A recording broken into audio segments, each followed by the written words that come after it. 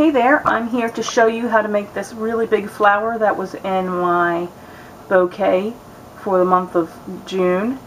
So this flower is 5 petals repeated. I'm going to show you how to make one, and then you repeat it a few times and glue them all together. So here's one completed just like this. So we're going to take I have this big flower here is a 4x4 square. So we're going to take our square and we're going to fold it in half just like this to make a triangle. And then we open it up and we turn it and we do the same thing on the other side. Make a triangle, score it and fold it.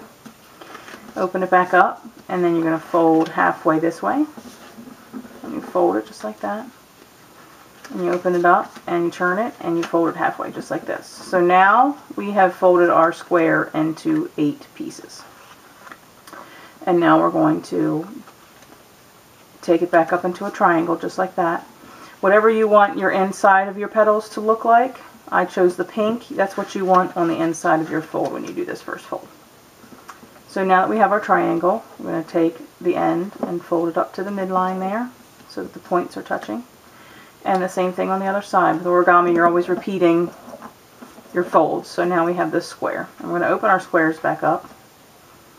And now you're going to fold the corner all the way up to this little line that we made here. Just like that, and give it a nice crease. Once you get into more folding more and more, it gets harder. So now we're going to take the other corner and we're going to fold it up just the same as the other side, right to that midline there. And now we have this piece that looks like this. And we're going to open up our end again, and we're going to stick our finger in between there so that we make that fold go in the other direction. And we flatten it out just like that. Kind of like a diamond shape or shaped like a kite. So we're going to do the same thing over here. We're going to open it back up. We're going to get our finger in between those 2 pieces there underneath, and we're going to make these 2 folds go the opposite way they were originally. So now we have these 2 actually there's 3 kite shapes right in a row.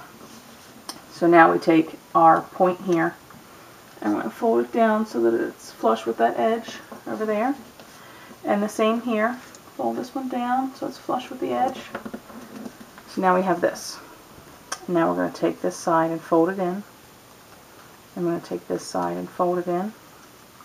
And now we have this here. You can't see any of the pink anymore. And we just bring our points together. And we're going to glue that right there. And use a nice strong pop dot works good. Or glue dot like Extreme Squares from Glue Arts. Let's get that on there real good. One pretty much holds it, so just line up our edges when we glue it together. And then I fluff it back out so that it's nice and round, and I like to curl this petal up a little bit. So now we have 2 of them here, and we're going to put those together just like that. And you make 3 more, and now you have 5. So there's your flower. I added a little button to the center because it's got a hole, you know, that you can see right down in the middle. So I covered it with a cute little button. Thanks for watching.